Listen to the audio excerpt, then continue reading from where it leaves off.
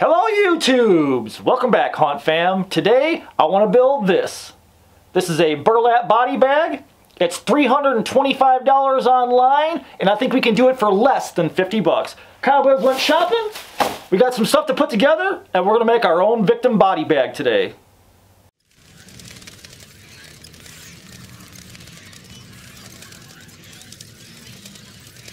Okay YouTube, so Cobwebs been shopping. I hit up the dollar a days, and I got all kinds of crap to use.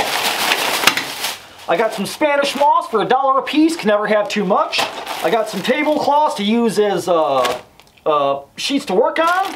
I got a pair of tongs, don't need those for that. Some shot glasses, not for this. And also from the dollar a days, we might need some of this. Don't know what that's for. Tinfoil, might use that for this project. I don't think we'll need it. But this one is the bag that counts. So, over to dollar days. Okay, rope. You get 10 feet for $1. It's pretty good stuff. It's thick hemp rope. I like it, so I bought all of it. And then I got some pool noodles. Bought some. Okay, I bought all of them. I bought the whole damn box. And I also have a tarp here that's just a canvas painter's tarp I got for $2 at a yard sale like a year and a half ago, 2 years ago. We're going to use that instead of burlap because it was only $2 and it's cheaper. You can get a canvas painter's tarp anywhere. I hit up my favorite thrift shop, the one I usually go to. You guys saw my thrift haul video. And I got a pair of old work boots. This again is going to be an option heavy video. You can change out or do what you want or add to your bodies. But I like doing the realistic approach, so we're going to go this way. And these guys are actually Timberlands. Ah, crap, man. Look at that. We got some Timberlands. And are these gel inserts? Oh, man, they got gel inserts too. Look at that. So somebody spent some big dollars on these things. And we can use those for another project. So we're going to use Timberlands. I got an old milk juice jug we're going to use for the head. And I went over to Dollar General and I found me a little sink dish thing where you dry your dishes on. Rubbermaid, a wire dish rack. So we're going to start with this. Let's get the table set up and start building our body. Okay YouTube, so we got our painter's tarp laid out, our $2 yard sale painter's tarp laid out. I went ahead and took a milk jug or orange juice jug. This is going to be the head. I got a little hole drilled in there. My plan is to go ahead and take the rope, one of our dollar store ropes. And again, I love this stuff for $1. It's such a freaking deal. Go ahead and shove that through the little hole. And then we're going to tie a knot in it. And that's going to act as our head. So we're good. We can load it up into the gallon again. And this will be our head. So, we got our boots. Like I said, I got some Timberlands at the thrift shop for $5. So how do you not beat Timberlands for $5? And if you want to do a female victim, man, you could use a pair of ladies' boots, a pair of high heels, or whatever. Or you don't even have to use shoes at all. I just want the weight for the bottom because I'm a home haunter. So this thing's going to be outside for 30, 40 days, dangling around in the wind. And I want some weight at the bottom. So my plan is to put the weight at the bottom. I got some Loctite foam here. I want to use some pool noodles and make some legs. So we're going to tie these shoelaces together to keep them close. There we go, something like that. That way we're not losing our shoes or they're coming off. I'll double knot them because it ain't going to matter after this. And I'm going to fill these shoes. Get the tongues out. Alright, let's load them up with some Loctite. I'm going to jam that straw all the way in there. Alright, I got one filled up to the toe. We're going to go over here, fill this guy up.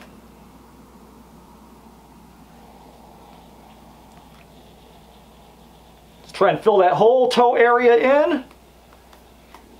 Like I said, you could use ladies' shoes or ladies' boots. Don't matter. Alright, so I think we're filled up to about there. So the toes are basically loaded. Let's take our pool noodles and jam them in that foam. Yeah, get in there.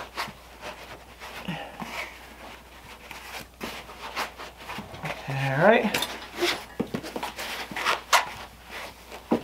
Get in that shoe. And I'll go ahead and backfill, and then we'll put these guys aside and start working on the main part of the body.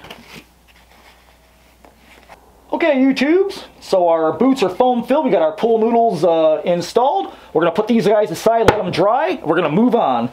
So I was walking around Dollar General, and I found this little dish strainer where you dry your dishes in. It was only $5, and I thought, man, let's make this the chest cavity. It's about my size.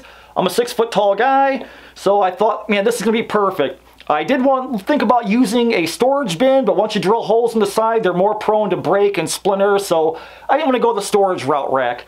Or the storage bin rack, so I got this guy for $5. The only issue is we've got these little feet sticking out, so if we don't bend these down, this guy's gonna look like he's got nipples you can dial a phone with. So let's go ahead and bend all these guys in so we don't have no issues. We'll make this the outside of the rib cage. Like I said, it was only $5. So far we've got some $5 thrift boots, a $2 tarp, a free jug of orange juice, and a $5 dish strainer. And we've got this little thing where the little forks and knives dry. We're going to use that as the neck. So let's go up there and work on that. So I'm going to take the rope. I'm going to go through the little just strainer thing for the soap, for the forks and knives and all that stuff. And this will be our head. So I want to have a little bit of movement in the head, a little bit of swing, so you can clock your jug any way you want. No big deal. So I'll go ahead and tie this guy off, and maybe I'll do a loop through the handle too, just for the hell of it, for strength, in case the plastic lid ever pulls off. Because again, this is going to be outside, and we got to make sure it's bulletproof. So I'm going to get this head on, and we're going to move on to arms and legs. Okay, YouTube, so we got our dish strainer rib cage tied to our milk jug head. I got an extra piece of length of rope hanging off the bottom, our dollar store rope. I did go ahead and tie in a piece of chain so we can hang our body from a chain. You can still use the rope, it doesn't matter. I got a piece of rusty chain, I thought that was cool, so I figured it was free. I'm going to use it. So our table being 6 feet long, we're going to put our head at the top, roughly there, and we've got plenty of leg to tie on our boots later. So for arms, I want to go ahead and use more pool noodles. I want to kind of keep them around front. So I kind of figure measure, my hand is here, my shoulder is here. Goddamn lighting. Alright, I'm going to go up here to the top of the rib cage, and I'm just going to feed a pool noodle in to where I want it. And that is about the length of my arm. So I'm going to feed the other one in. So we'll have a pair of arms. And then I'll drag this guy right to the other side. Get in there. Or actually, that fits pretty good in like the neck. Maybe I'll do that. Okay, we'll do that. Okay, so here is our chest cavity, here's our head, and let's measure the arms. This arm's going to be about here, down in front, so we'll snip that off. Don't need that. And then let's go ahead and we'll glue our hands together so it looks like he's bound hands in the front. We'll just stick these together, and if not, we can spray glue them. Get them nice and molten.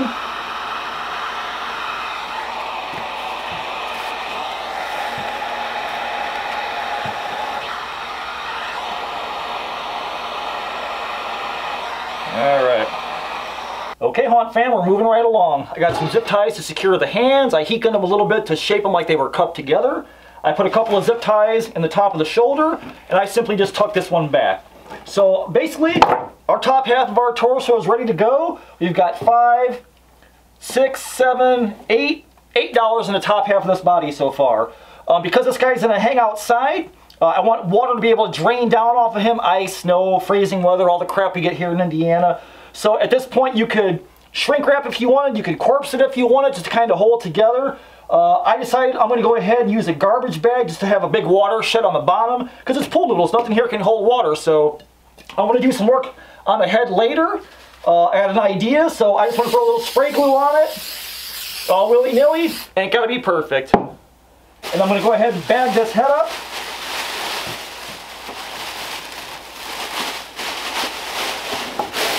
Just like that. Okay, YouTubes, so I went ahead and I bagged up the head. I put a little zip tie around the neck, no big deal. Made a hole in the back so our hanging chain can hang out. So I think our top half is pretty much done. Like I said, we've got $5, $6, $7 in it, plus a couple of zip ties. I went ahead and got the feet back. They're drying. They're getting there. So what I want to do is lay the feet back. Like I said, this table is about 6 feet long. I want our victim to be like a full 6-foot size guy. So I'm going to go ahead and take the pool noodles, and I'm going to jam them right inside the little dish strainer where they got to be. Okay. Then I'll adjust them when I get them out. Something like so. Alright, that's pretty cool. So, we'll take this lead rope, and then we will tie off our shoelaces, which you probably can't see. I'm sure I'm blocking with the camera. And these are going to hold the weight of the legs from being torn off of the dish strainer. So we're going to go ahead and tie these guys off. Help cut that weight. And we'll just leave the rope hanging out of the bottom because it'll look cool that way. Okay, YouTubes, so I've got the extra length of rope on the boots. I tied these guys together so they stay together. I put in extra length of rope and tied it to the rib cage so we can use that to wrap around the body and has something to anchor off to. So I'll just leave that up there towards the head. I did poke a hole and pulled the chain through the back of the painter's tarp. So now we can kind of drape this thing how we want, cut off any excess, and we're in for like 20 bucks, including the rope, and a $2 painter's tarp. It's cheap, and it's going to be totally convincible. So we just wrap this guy up. I'm going to come over here. And if you want, you can go back in, you could add some spray foam in the legs. I took one more pool noodle. I split it just to pad up the thighs a little bit. But again, there's plenty of excess here. And in fact, you could even just tuck it around. And like I said, if you want to go back in, go ahead and use your tarp. You could foam it in and you'll be fine. We're going to wrap this guy with his hands here, his head over here. All right, I'm liking that. All right. Let's fold this side over. And man, we got the rough shape of a body already. How freaking cool is that? So we can tear the tarp or cut it. I kind of like the boots hanging out just like that. That's pretty cool. I might go in and foam a little bit. Maybe we'll do that. We'll foam in a little bit in between the legs to fill it out. It'll help tie it together, and we'll just let it expand. So we'll do a little more spray foam. And that'll help tie the legs together. Okay, that's cool. So let's just wrap that. And we can bring this over. Want them boots sticking out.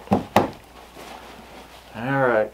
And then this part is up to you guys, man. Just go ahead and distress your bag. You can leave runners or make it jagged. I tried to find the dirtiest part of the tarp to put it on the outside to make it the most nastiest with all the paint and overspray and stuff.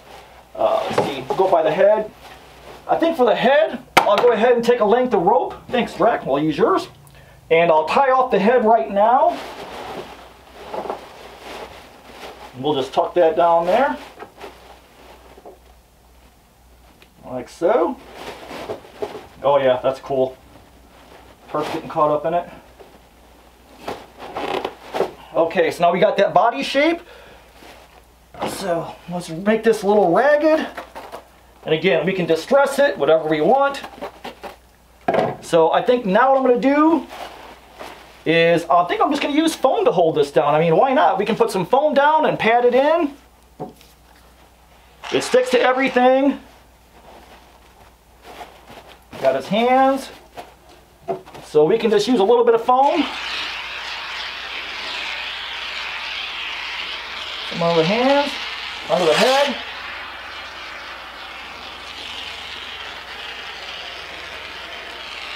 Man, this is going to be easy.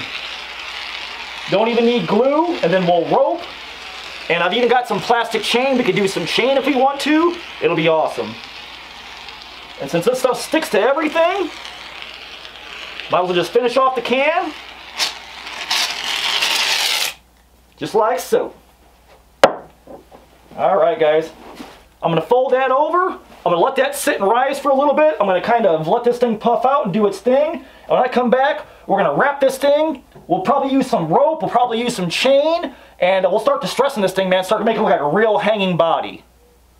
Okay, YouTube, so I went ahead and basically finished off the body. I kind of just tucked some foam under our flaps. I tied off the head. The chain is coming out the back, and I just safety pinned the back of the head material down so it looks like it's sort of in a head sack. So now we got to wrap this body before we start distressing, so we got to make a couple of decisions. We've got, how do we want to wrap this body? Do we want to use a dollar store rope at $1 a piece? Like I said, these guys are such a deal. Buy it all. When you go there, buy it all. You can use it for a bunch of projects. Do you want to do chain?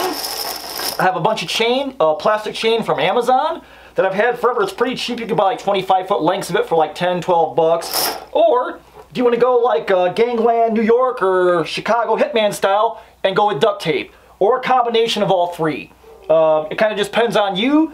It's how you want to do it for your bodies, or maybe you want to make multiple ones. I think for me, I'm going to mix up a little bit of the rope. I've got some excess here, and I've got some plastic chain from Amazon. So I'm going to do the chain route, probably a little bit of a hemp rope, and this is what I like to do. We're going to go ahead and get this chain prepped. I just find the end. I take a red scuff pad or a Scotch-Brite pad, and I just pull the chain right through it. That go ahead and scuffs the chain, takes that nice shine off that plastic, plus it scuffs it up a little bit. And I do that a couple of times, which I've already done, so you get to the end of the chain. So once your chain's nice and scuffed and you knock the shine off of it, I just like to pile the chain on the body. Make little loops if you can. And we're going to do this right on the body. This is the most organic way to paint chain. So you just make some loops. Okay, so we're kind of coiled up in a loop. I've got a couple of colors. I've got a flat orange, and you want to use flat for rust. I got an espresso satin, so when that rust is really dark, your brown color shows up.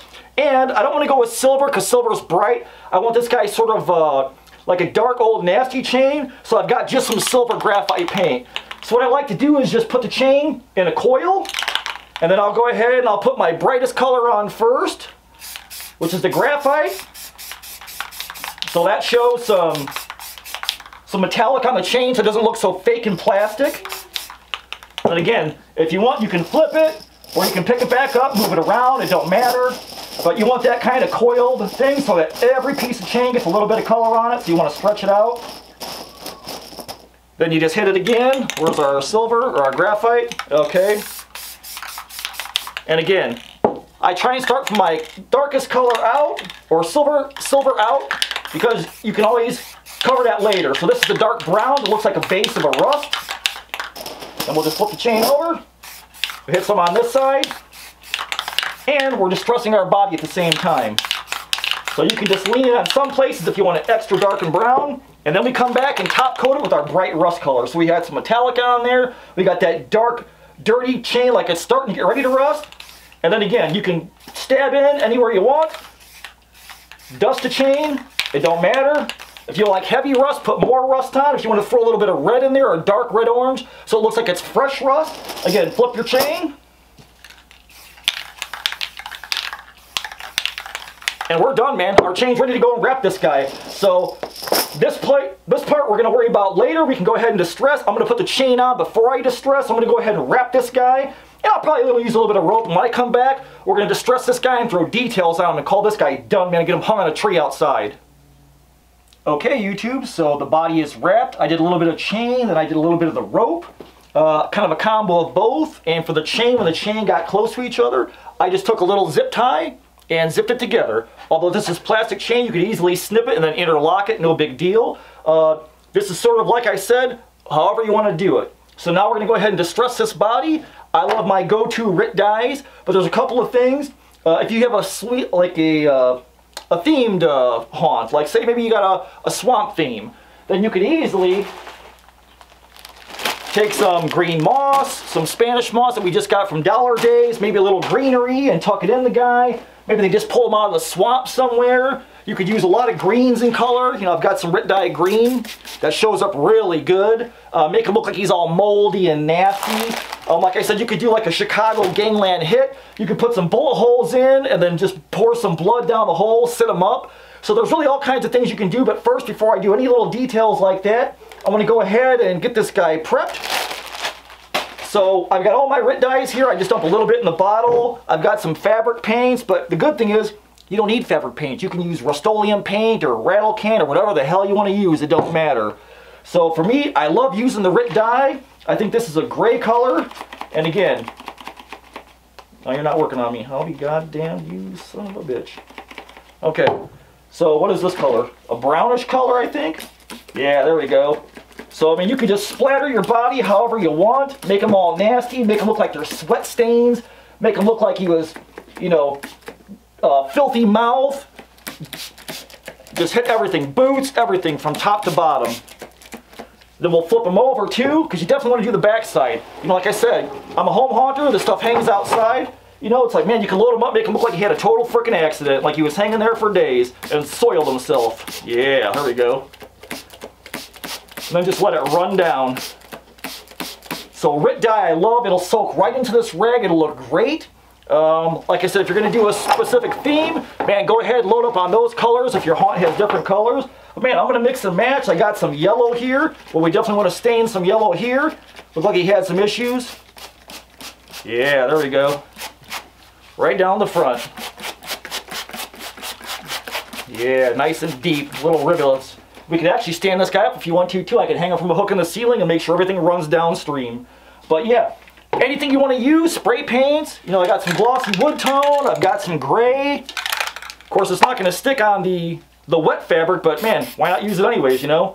Again, you could hit your ropes. You could use stains behind the ropes. Like say the ropes are all dirty and nasty. So we'll take a brown and we'll just outline the ropes right underneath them. Right around the neck where everybody's sweating. Hit the ropes. You could paint your ropes. Or you can go back after the paint's on there and take your brown and soak the rope. It'll bite right into the rope and make it nasty and dirty. Like I said, hit the boots too, it don't matter. So I'm going to go ahead and flip this guy around and distress him. And then I got a couple little things maybe I want to do to him. We'll finish this guy up, man. Okay, guys, I got him hanging from a hook on the ceiling. Take a little look at him. He's all been worked over with the Rit dye and spray paints. I touched up his chain. But we've got less than 25 bucks on this guy. And I've got one last detail I want to add to this guy that I think is really going to put the creep factor over the top. Okay, YouTube, so our last little detail, I want to give this guy an eyeball. So a couple of years ago at Target for Halloween, they had like 3 and 4 packs of these for 5 bucks. So I think it'd be really creepy to stick a little eye in one of his holes, like peeking through. So I've got some DevCon, and I got a razor blade, and I want to go ahead and cut a little slot, if that's like the bridge of his nose where the corner of the milk jug is. I want to do a little slit, make it rough and kind of nasty. Yeah, so it's kind of shredded. And just stick my finger in there and wallow it out some. Okay, so we're down to the second layer of burlap or of painter's tarp. Let's go through that and get down to that trash bag, because that trash bag is glued down and that waterproofs, and at least water sheds most of our project. So we can shred all that, open that up, shred that out as much as we want. So we can make room for that eyeball. And I'll put a couple of cuts in here just to get down to the plastic. Alright, so now we got us an eye hole. Then I'll go with this smaller green eye. That looks pretty creepy. I don't know if you'll be able to see it from a distance or not when he's hanging up on a tree or in the yard somewhere. But again, you can do any little steps you want. So I'm just going to go ahead and put some generous DevCon in there. And there it goes. I love this stuff. 5-minute epoxy. So we'll just squeeze it in there. Drop it in. Then, see how I'm going to clock our eye like this? Yeah, maybe like that. Then I will go ahead and put some on the back of the eye. Come on, DevCon. Work with me here. Okay. Be generous, because I only want to do this one damn time. Okay, then I'll just go ahead and leave the syringe on him. It don't matter if it leaks. Let's tuck that eye in there. Yeah, like that. I'm just going to swirl it around a little bit. Leave that hole ragged. Maybe over the years it'll fray some. And then we're just going to go right on top with some more DevCon, just to kind of seal it in. And I'll brush this out. and then we'll have us a creepy, wet, glassy eye. Okay, YouTubes, so here's what we started with, our $325 burlap body bag, not including shipping or anything, and here's ours. Check that out. We went ahead and used just a $2 tarp I got from the yard sale, some plastic chain, some dollar store rope, you know, a milk jug. We got the eye put in there. I'll bring it in closer and show you guys in a second. Pair of $5 thrift boots. Man, we got us a 360-degree prop that can be outside, that's waterproof, that we ain't got to worry about. Man, you know, I don't think anybody could do better. And we made it ourselves. We could fold it in half to put it away up in the rafters and out of the way. So overall, I'm real happy with them. The eyeball turned out creepy. So let's take a closer look at this thing. All right, guys. Here's our close-up look. I love the glossy eye. Again, it's just gloss. I've had this guy sitting outside all night tonight. Spray gloss right on top of the painter's turf to give it the wet feeling. There's our plastic chains, our dollar store rope. All the way down to our $5 thrift Timberlands. But man, I'm real happy with them. I mean, man, look at that. We got us a 360-degree prop. We can fold them in half and stick them up in the rafters. You could add some more to it. I mean, you could easily add some bullet holes and some blood wounds or some stab wounds. I love just all the piss running down his legs. Give a little accent in the back. It's pretty cool. Overall, man, I don't think we could do better for 35 bucks, man, from head to toe. How do you beat that? Yeah, it sure is a hell of a lot cheaper than $35. Or $35 sure is a hell of a lot cheaper than $325 plus blood and shipping. So that's our guy. Okay, Honk fam, that's our $35 head to toe 360-degree body bag victim. I'm real happy with them, man. It's an easy project. You guys can do this at home with just dollar store crap and thrift shoes, or like I said, the options are endless, man. You can just about add anything you just want or tie them into your own home haunt theme. So I see you guys again, man. Go check out my brothers in the Trio of Terror, Vic over at Monster Misfits and Dave at the Weird Kid Show.